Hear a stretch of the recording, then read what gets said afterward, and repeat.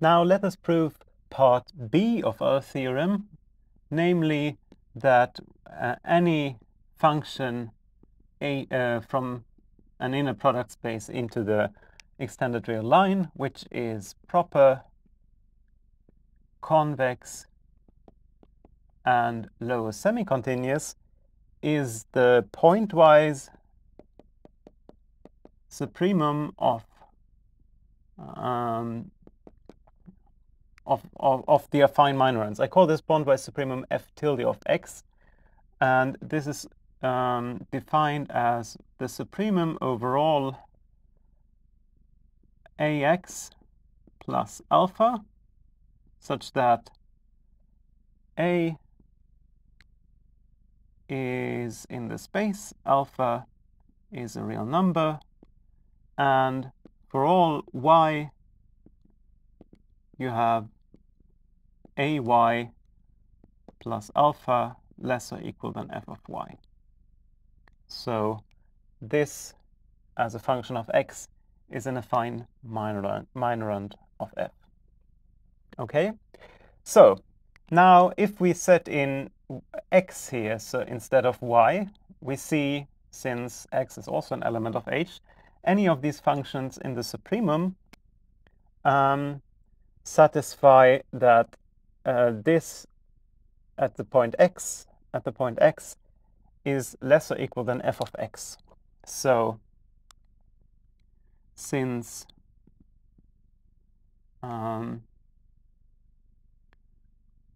any function in the supremum is an affine minorant, meaning that this function is less than the function, less than f, we have f tilde of x less or equal than f of x for all x in h. By the way, this equality here should also hold for all x in h, this equality here. Okay. Now, to show the other direction, we assume that this does not hold for all x in h. So assume that there exists some designated x bar in h such that this inequality here is satisfied not with equality but with a strict inequality, meaning that such that f tilde x bar strictly less than f of x bar means that there exists some number, some real number, which we can put in between, so that this also holds for all the cases where f tilde of x bar is minus infinity or f of x tilde is plus infinity. We can always find a real number in between those two things here, and this is important because we will use this real number, and for this usage it's important that this is a real number. So there exists a real number which we can put in between. So f tilde x bar less than r less than f of x bar. Okay, so now we have this. So since r is less than f of r bar, of course, is less than f of x bar, we have that, oops, that's not what I wanted. We have that, we have here some point which is not in the epigraph of f. So we have x bar, r bar is not in the epigraph of f. What does this mean? This point is not in the epigraph of f, therefore we can separate it strongly from the epigraph. So, since this holds, and epi f is non-empty, convex, and closed, the strong separation theorem guarantees the existence of, and now call this A alpha in H times R, so a pair, same space as the epigraph. The epigraph also consists of pairs, with, and now infimum overall ys in epi f. Here we use the inner product between those two, so ay plus alpha s, and this infimum should be strictly greater than the thing which is inner product with the thing which is not in the epigraph, so a x bar plus alpha r bar. Okay, the first thing we did in part A of the proof was determine the sign of alpha. We will also do this here because we will have to divide by alpha. Now there are three cases. We will see that the first case, that alpha is less than 0, is simply impossible, because then we can draw a picture so that we can see this more easily. If we have the epigraph of f here and some plane here, we will always have that this vector A alpha points, which we constructed here, points towards the epigraph. If it would point downwards, then it would point away from the epigraph, and this is not compatible with this thing here, since the epigraph is unbounded from above. What can happen instead, besides some strictly larger alpha, is that we have a separating hyperplane like this, some vertical hyperplane, such that A of alpha, the normal vector is A alpha with alpha equals 0. And we have to deal with this case because this can happen, and we cannot just dismiss this. So we have three cases. Case 1, this is the kind of more trivial case, which we can immediately dismiss, alpha less than 0.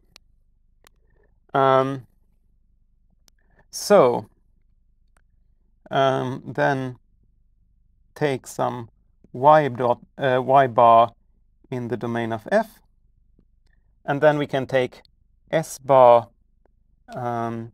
greater or equal than f of s, which means that f of y bar, of course, sorry. Better. So f of y bar, and this means that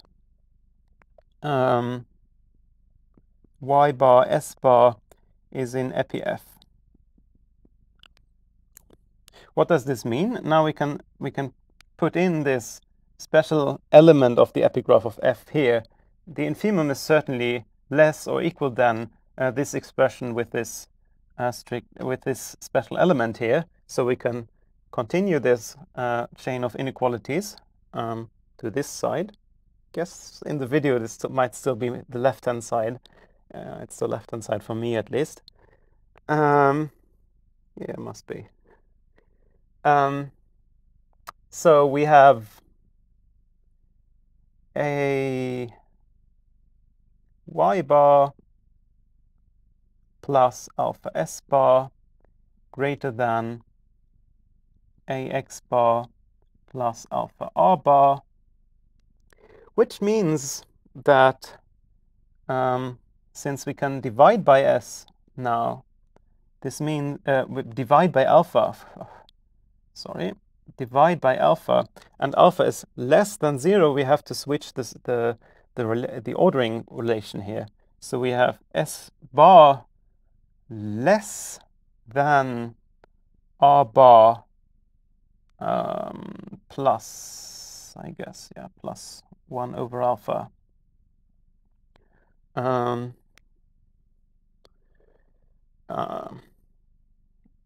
now we have a x bar minus y bar. Okay, so we have s bar is less than a real number for all s bar, for all s bar greater or equal than f of y bar. This is a contradiction. So contradiction. So since we have taken s bar greater or equal than f of y bar arbitrarily,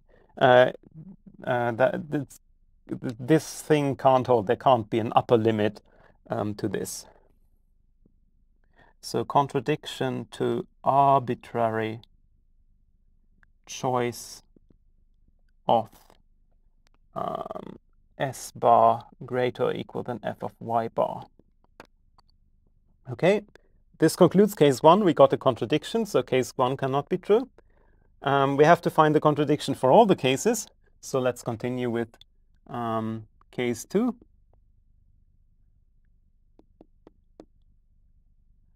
Case 2 will be alpha greater than 0. We have already had this case basically in part A, and therefore this case 2 will be kind of parallel and kind of, yeah, more or less trivial now. What do we have then? So take x, basically, oh no, we have called this y here, so we can stick to y. So take y in the domain of f. This means that the pair y, f of y, is in the epigraph of f. Okay, so this means now we have this. For all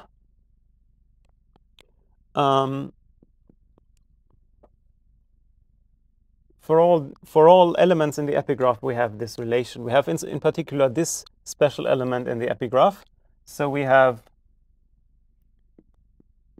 ay plus alpha s greater than a x bar plus alpha r bar. Okay, and the only variable here is it's not s, it's f of y here, since we have taken this special element in the epigraph. So alpha f of y greater than. Okay, so now we have again alpha times something, and we can divide by alpha,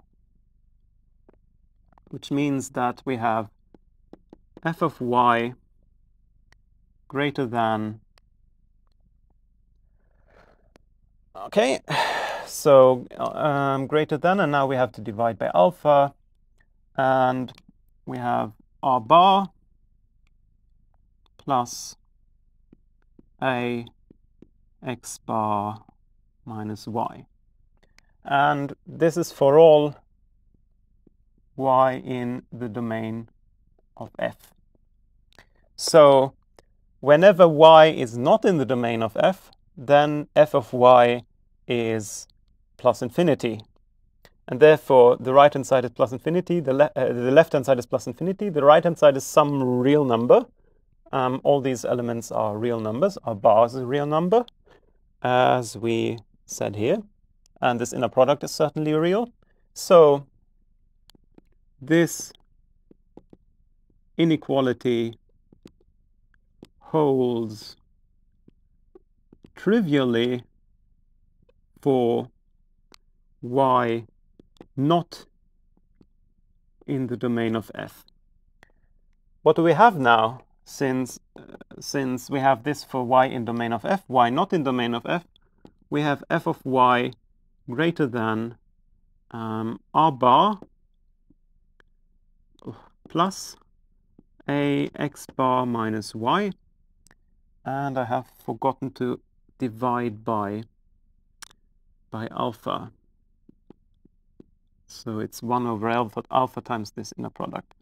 And I have to also correct this here. Let's just do it like this. So again, it's the same expression.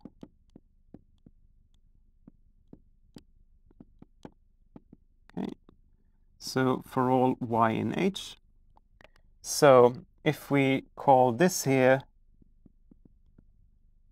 H of y,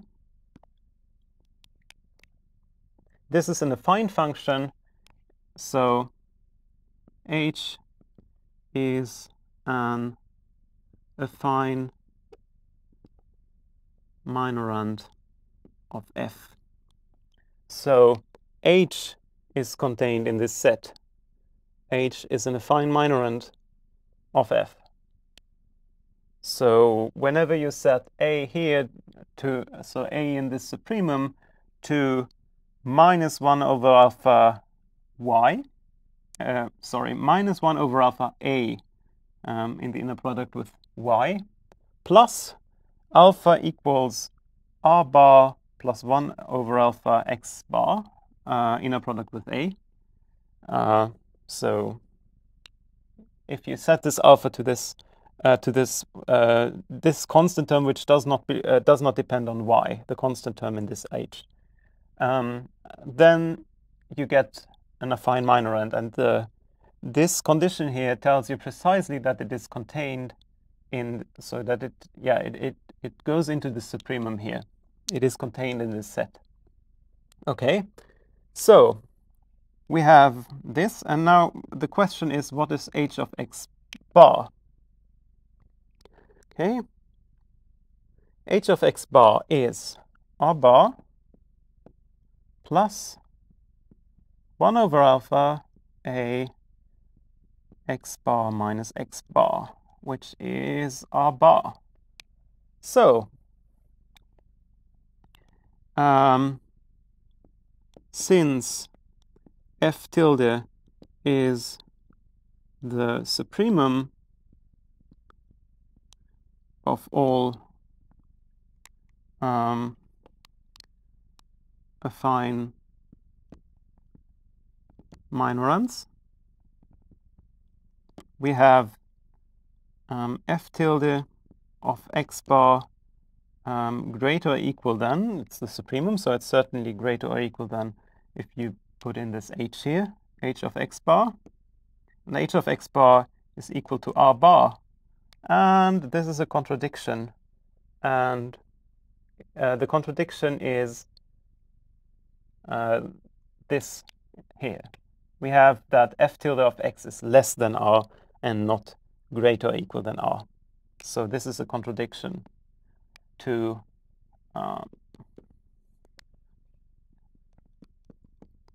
this equation x-clam.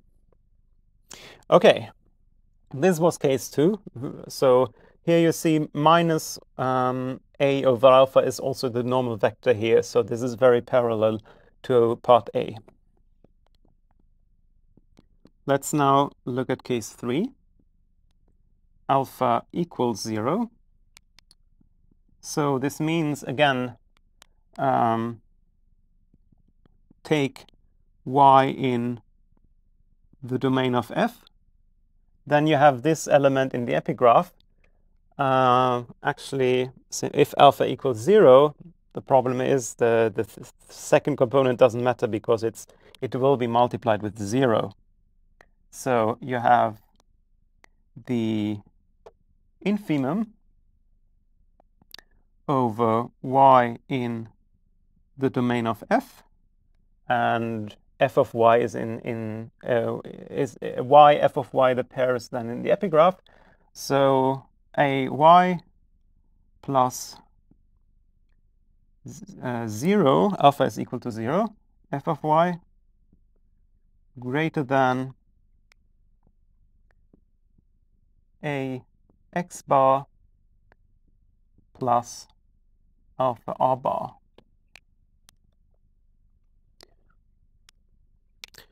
All right, now we have this here. So we have the infimum over y in dom f, a y, and now we can even put this on the other side here, this a x bar on the other side, then we get this. So this is greater than 0, and we can call this epsilon. This is a number which is greater than 0. By part A, there exists a pair B beta in H times R,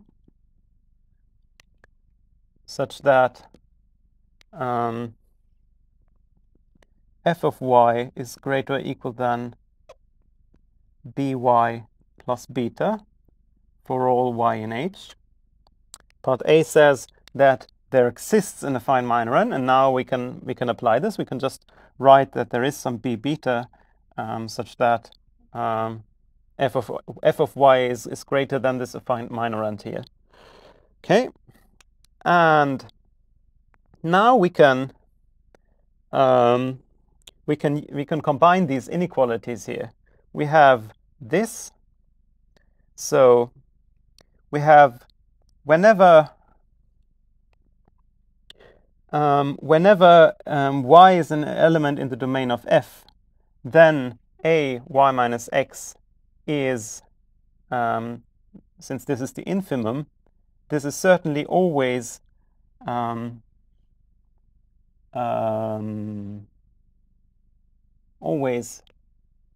so the infimum is epsilon, the infimum over all these expressions. So if you have one of these expressions for some y in the domain of f, then you are certainly greater or equal than this infimum, which is epsilon. Okay, so you have for all y in the domain of f, and in fact we will see that domain of f is important. Okay.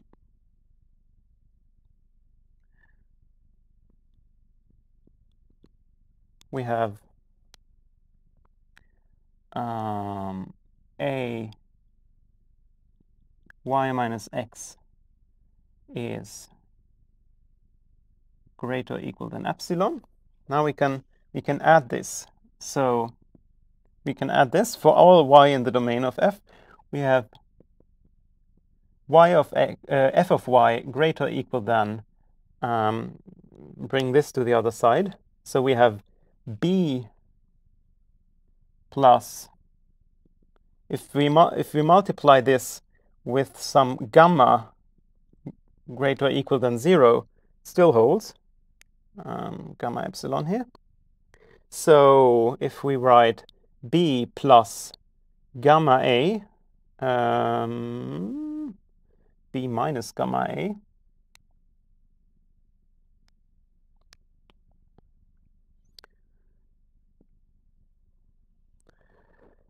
since we have to put this on the other side, plus b minus gamma a in a product with y.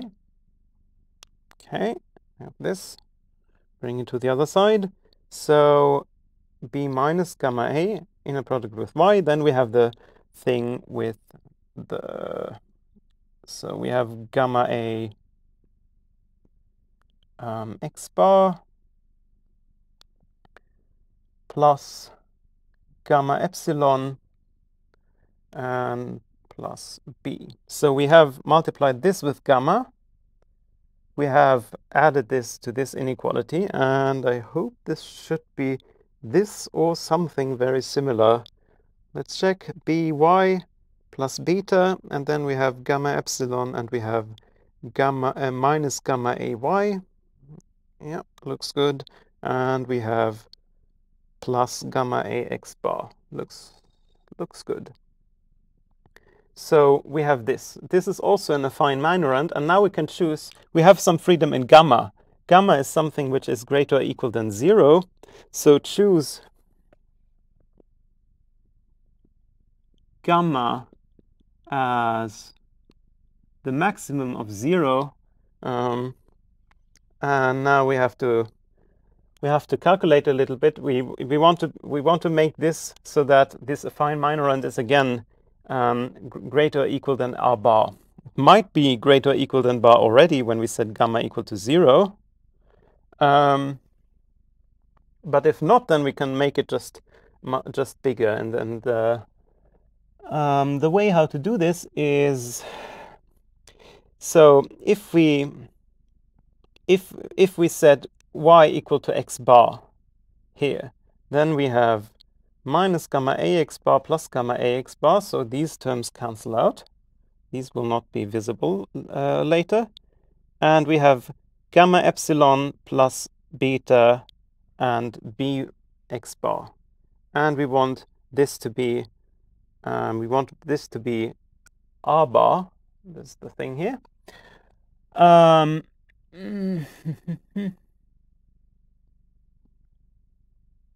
So let's set this to r bar minus beta minus by. No, sorry, bx bar. There's also some number. And divide this by epsilon. And magically, you will see, if you define this as h of y, then you will see h of x bar will be greater or equal than, since h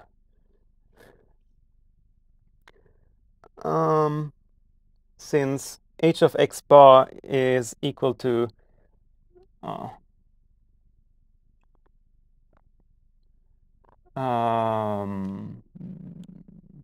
b minus gamma a x bar plus gamma ax bar. So these things go out. Plus gamma epsilon.